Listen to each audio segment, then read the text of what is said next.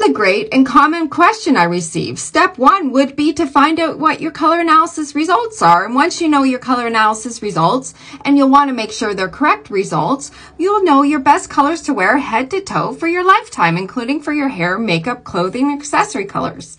Once you know your correct color analysis results, the professional you work with would give you color references, and in each reference would be an optimal white. To help ensure you get correct color analysis results to plan out what your optimal white is to wear for the day, I highly recommend being professionally color analyzed by somebody senior in the field. You'll want to make sure they've been through accredited training and have vast experience. Now here's the list of optimal whites that I give out for each color analysis palette.